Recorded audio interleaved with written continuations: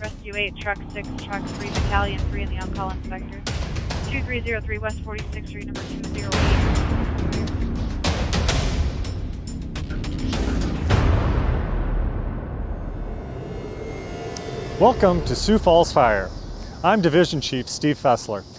This is a new program which will feature all facets of Sioux Falls Fire Rescue, from fire and emergency medical calls to gear and apparatus. And I'm Fire Inspector Tyler Tjeerdsma, and I'm co-hosting the show here with Chief Fessler. I'm going to take you behind the scenes with the men and women of Sioux Falls Fire Rescue and show you what they do on a daily basis. Along the way, we're going to do some fun experiments, and we're going to go over some safety tips to keep you and your family safe. Each episode of Sioux Falls Fire will bring you insight onto what we do and how we operate. Not only the regular features, we'll go behind the scenes and talk to the firefighters on the line and find out what they had happen during an event. Tyler? Hey, and we also want to hear from you too. So if you guys got any questions about what we do, or you want to see something new on Sioux Falls Fire, just send us an email. Our link is siouxfalls.org/fire. You'll find all the information on there, how you can submit a question to us. So with that being said, welcome to Sioux Falls Fire. So to kick off this first episode of Sioux Falls Fire, I'm having a brief talk here with Chief Brad Goodroad. Chief, welcome. Oh, thanks for having me. A couple of things I want to just kind of work through and talk to you about. It's been a little over a year that you've been chief with us now. Give us a little indication on how things have went, some of the things that have happened, and how things are going. Yeah, it's been a fantastic little over a year now. You know, working with members of the department, working with other members of the city team, you really get to see the ownership that everybody has in what we do through all the departments and through our own department. We've accomplished some things like strategic planning, successful cadet class, working on training center, and some ALS things. Okay, with ALS, what do you mean by ALS? Sure, you know, we have paramedics in the department that have not operated as paramedics, so ALS is advanced life support. Okay. Everybody in our department is an EMT, but we're going to work into some ALS, some advanced life support. Okay. Working up in 2019 to start that up. So in 2019, we'll be seeing that. Yep. That come through. Yep, we'll start to expand that. And with the training center, we're looking at building something new. Is that all correct? Sure. We had a consultant come in and look at what we currently have and the condition of our current buildings and site. The recommendation is to move off site. So we've been working on finding land for that, working with city council, with the mayor, other city departments, and developing a plan to find a new location and develop a concept plan for a new place. Us along with Sioux Falls PD, right? Right, so we have a public safety facility with us and the police department. Okay, and we had a cadet academy, a cadet graduation this last year. They made it through their first year now, and we've got some testing coming up soon, correct? Right, we had a really good 14-week cadet class. Those graduated last fall. Now they've just completed their 1 year on the job, successful completion of that. And then, yes, coming up this fall we have testing, so if you're interested in the position of a firefighter, you want to go to the siouxfalls.org under fire department, sign up there, and then we'll have the testing in October and November this year. Yep, so sign up's coming up here in September. Yep. And then testing in October and going through the whole process. What's kind of the process consist of? Sure, they'll go in there and sign up for an interest. The city will let you know when the actual enrollment period is. You'll sign up there. Then you'll be scheduled for a written test. And you'll do our physical ability test. And those that successfully complete those will be invited back for an interview.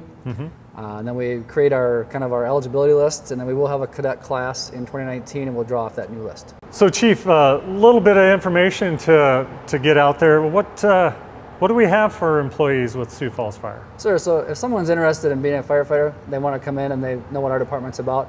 We've got 208 members, and we've got 11 fire stations, with 12 scheduled to be built and staffed in 2021. Yep. And we're really truly a multi-hazard agency, not just fire. So we have EMS, we have hazmat, we have USAR, we have an inspection bureau, we do car seats, we do a lot of community outreach things. So it's really a wide variety of things that we do. Sounds good. So if anybody's interested, go to siouxfalls.org/fire and you can find those links. Anything else right offhand that we got going on, big coming up for Sioux Falls Fire Rescue? Well, we really had a good, successful year with our social media. We've created our hashtag We are SFFR. Yep. And through that also we started a newsletter for the department, really a family feel for department members, our retirees and spouses. And we've had a little over a year of that going out now every month, so that's been a real successful thing for us too. So really building on the culture that we have within our department here and just working forward. So, well, thank you very much, Chief. I appreciate it. Like I said, this is the inaugural show for Sioux Falls Fire. Hopefully everybody enjoys. Thank you. I'm with Captain Dave Jensen here, and just want to talk a little bit about what you guys are doing out here, doing quite a few different evolutions, and the one we just saw your crew going through is the RIC evolution. Tell us a little bit about that. Yeah, Chief, correct. We were doing RIC evolution.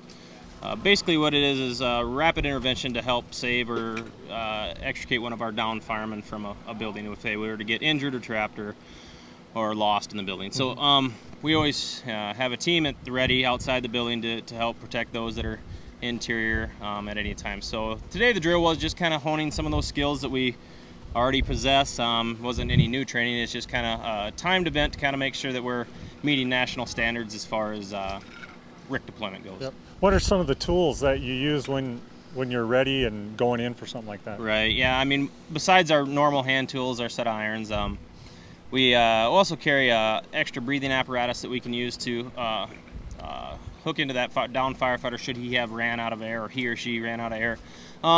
We also carry some other special tools, a lot of rope tools, things that we can use to fasten to the patient or the firefighter to help us get them out of the You usually take in the TIC, right? The thermal imaging? imaging? Thermal imager that I have strapped to me right now, that comes with me every time I get off the truck if we're going to a fire. So RIC team would be no different. That's obviously a very beneficial tool to have along with us. And so when you're going in there, what are some of the things that you look for? How you work your way around to find them? Are you listening for stuff? What do you got going on? Sure. I mean, the RIC activation starts, or the RIC team activation starts way before the emergency happens. So it's from not even the moment we're getting off the truck, it's actually from when we're approaching the scene. We're listening to all those cues, all the radio traffic, because we might not be one of the first crews on scene. We might be coming later. So we're listening to where crews are operating in the building. Okay. So then when we get that RIC assignment, we can kind of have a general idea where they're at.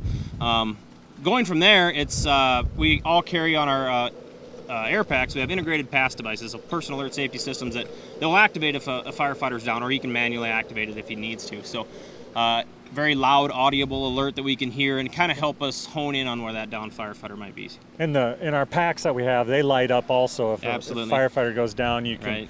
Those strobes are going off. You can try to take a look and see them, and so it's just there's a lot of pieces to it, and they all work together on getting us to be able to find that down firefighter to get them out as soon as possible. Absolutely. You know, we always say that our safety is number one, and if we can't provide for our safety, then it's hard to provide for somebody else's safety. So we have some of the latest and best technology that's out there, the latest standards, and it helps us help other people and help our own people if it comes to that. So. All right. Well, thanks, Cap. And we'll look forward to watching you the rest of the day. You bet. Thanks, Chief. Thank you.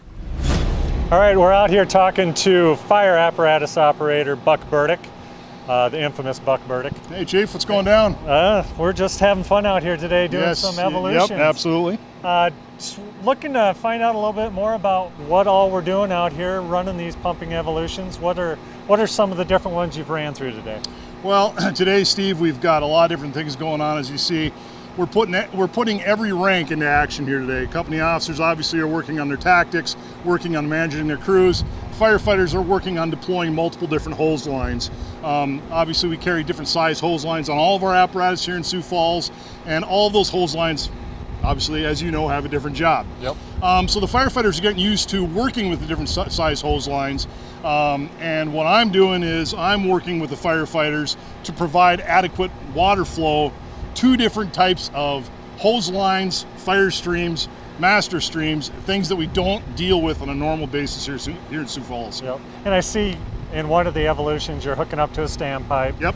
Another one you've got a ground monitor going. Yep. Where each time you're going, hooking up to a hydrant, running the full evolution from start to finish, timed. What are we looking at for types of things like that with the timing? Making sure we're hitting certain marks, or?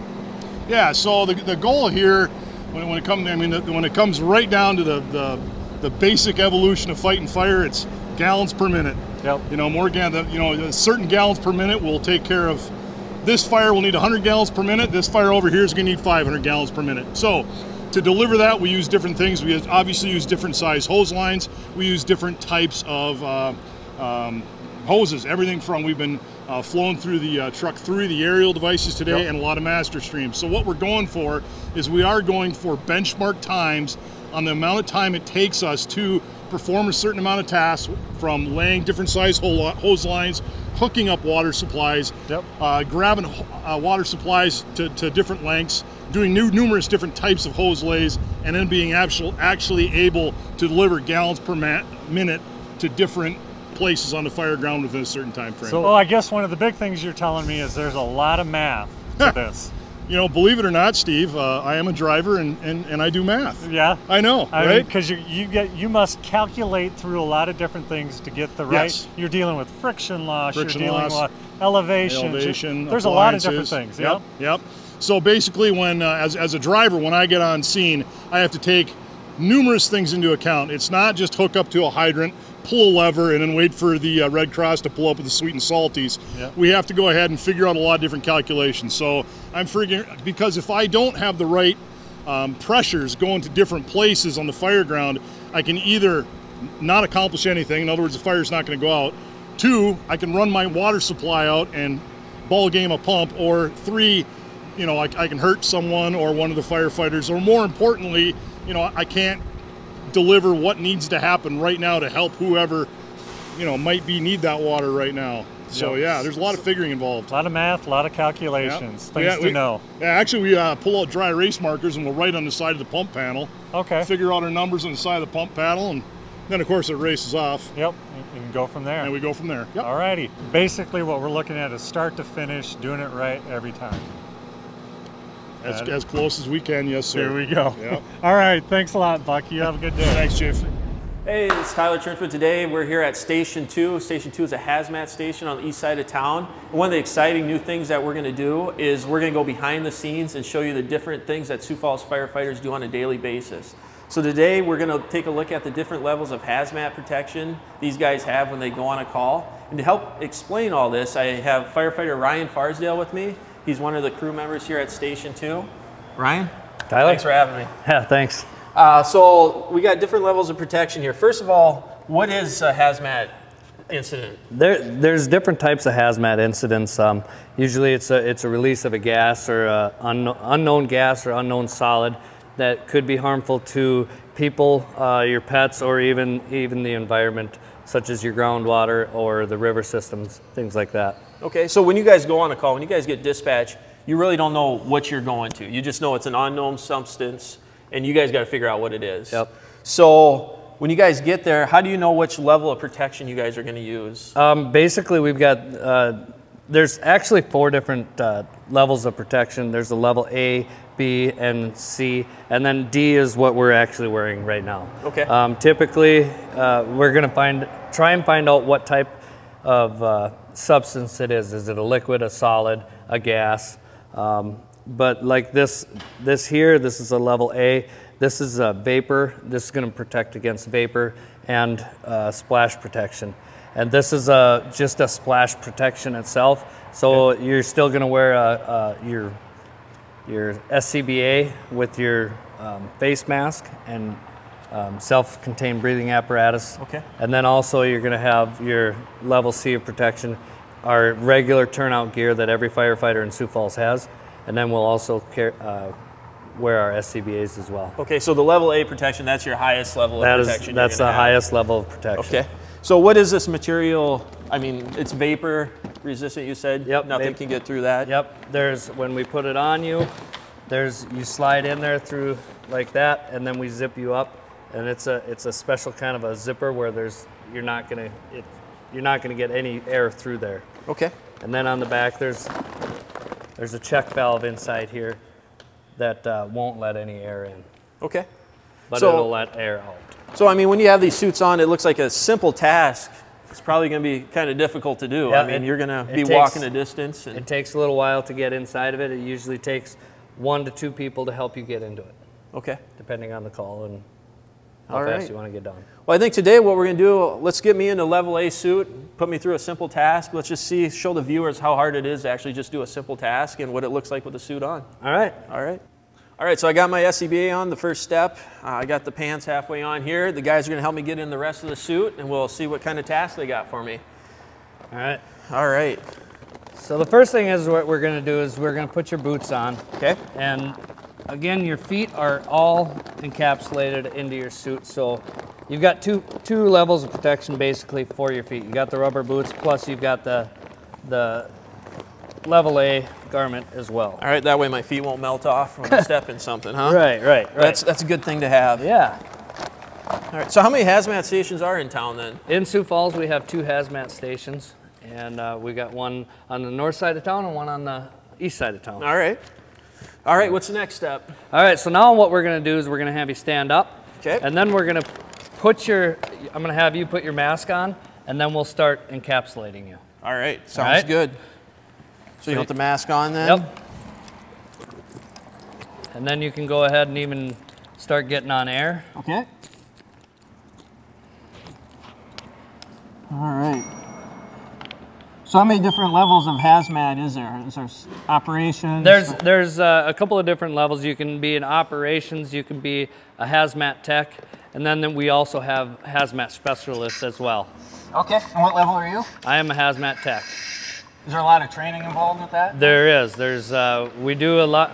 In order to get your tech, we actually send all our guys out to Pueblo, Colorado. Okay. And then there's some other schools that you can go to as well. All right. All right, so I'm breathing air. Yep. I'm going to strap that up too. All right. Okay. And then now what we'll do is we're going to cover you from your right side, and we're going to kind of have you duck down into the suit. All right.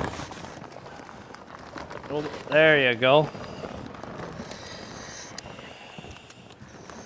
All right. Feel comfortable? Yep. All right. You notice that all the gloves are all incorporated into the suit. Yeah, everything is all attached, huh? Right. Yep. So there's not going to be any liquid. So now what we're going to do is we're actually going to zip you from the top on down.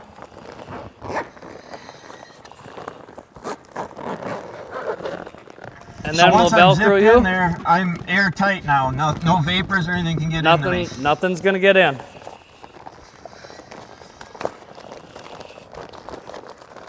All right. All right, that's all there is to it? That's all there is to it. I'm a hazmat guy now? You're a hazmat guy now. All right. All righty? All right. Ready to get out? Ready.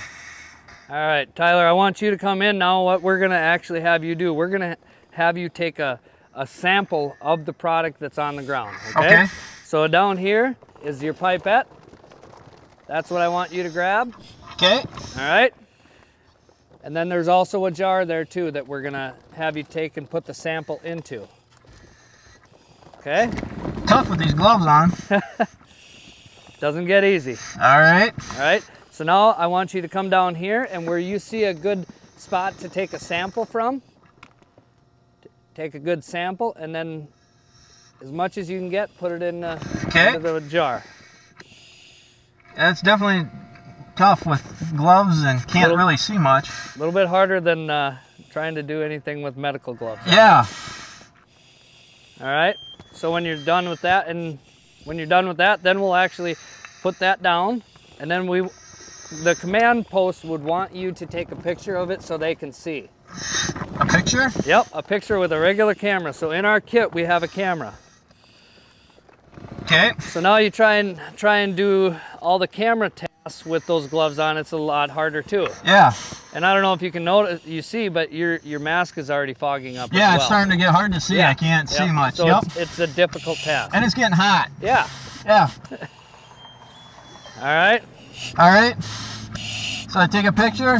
Yep, take a picture. Okay. And then once you get that done, now we're basically done with like a recon, and we'll take all this information back to our scientists back at the trailer, and then also give them all the information that we have, and then we'll show them a picture of what we've seen so far. Okay. Alrighty? All right, sounds good. All right. It's time to get out of this suit, I think. Yeah. All right, I want to thank everybody here at Station 2 today to show me what it's like to be in a level A hazmat suit, and hope you guys stay safe out there. And thanks again. And yeah, no problem. We'll be back next time, next episode, to show you another behind-the-scenes task these firefighters handle every day.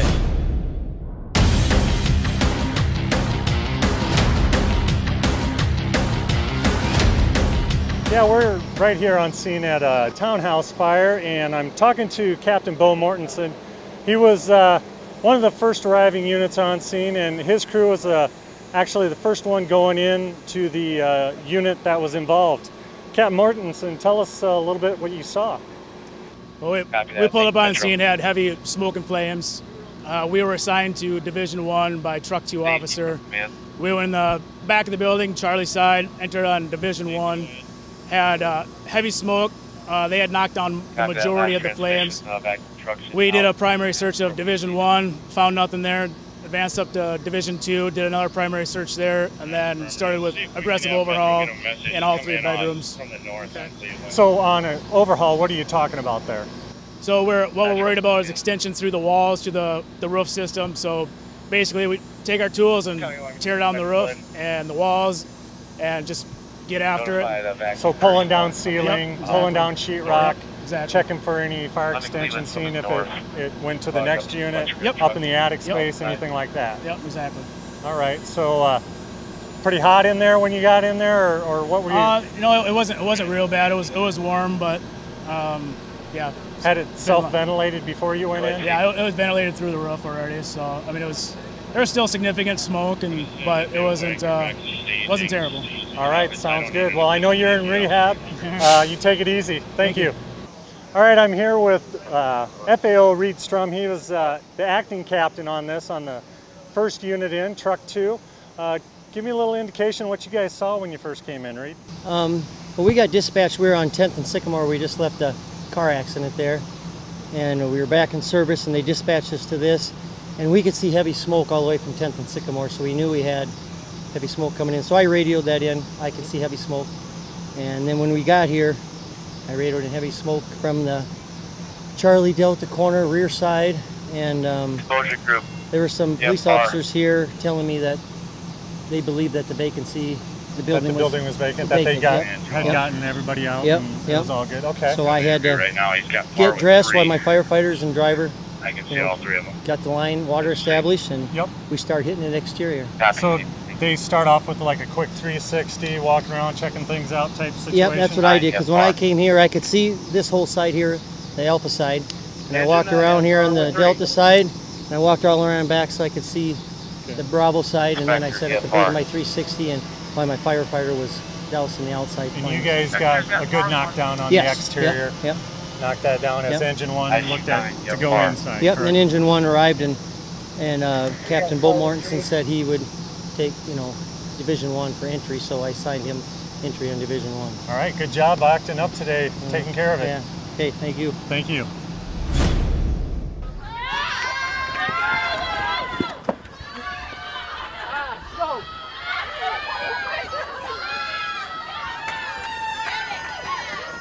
We're here with the Cougar leaders at USF going over some fire safety training today. We're looking at fire extinguishers, how to get everybody out of the dorm room safely. So right now behind us we have the Firefighter Challenge going on, where we drag a dummy, pull some hose and stuff like that. Have you guys done that challenge yet? No. You have not. How about this? How about we challenge each other? You two work together as a team. I'll take you guys on and see who wins. All right, sounds good. All right, the challenge is on, so stay tuned for results. Holy smokes. Oh, it's hot today. Yeah, I was like, oh, it'll be. Ladies, you ready? Yeah. You ready? Yeah. Set. Go! No! God! Good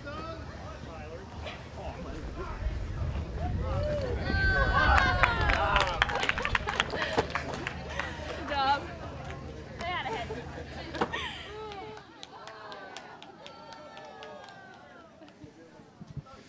All right, so we got the challenge out of the way, and it was a photo finish, but I think these girls won. I think they might have had a little head start, but we'll go with that. So what'd you guys think? Was it as easy as it looked? Or? It was definitely a lot harder than it looked. I would have not been able to do it by myself. No, definitely not. All right, we're here with Abby today, and we're going to go over a quick fire extinguisher training. So Abby, have you ever used a fire extinguisher? No, I haven't. You have not. All right, so we use it's called a pass Ackerman. So what we're gonna do is we're gonna pretend this is the fire right here. So the first deal is to pull the pin. So if you wanna pull that pin.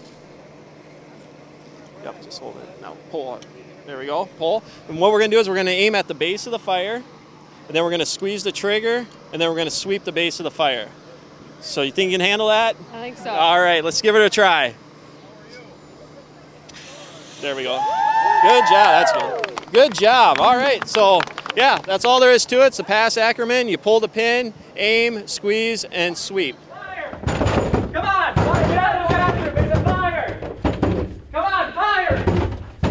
Fire, fire, fire! Wake up! It's a fire! All right, we're here with Rebecca. Now, Rebecca, you just went through the fire evacuation drill with the crews. What did you think about it? Have you done this before? Yeah, this is my third year with the leadership team, so I've been through it a few times, and I was an RA for a year, so I had. So you've done this before? Yeah. Okay, awesome. So now, when I watch you guys are running down the halls, you're screaming, you're pounding on doors. They teach you a method on what you're looking for, what you're doing?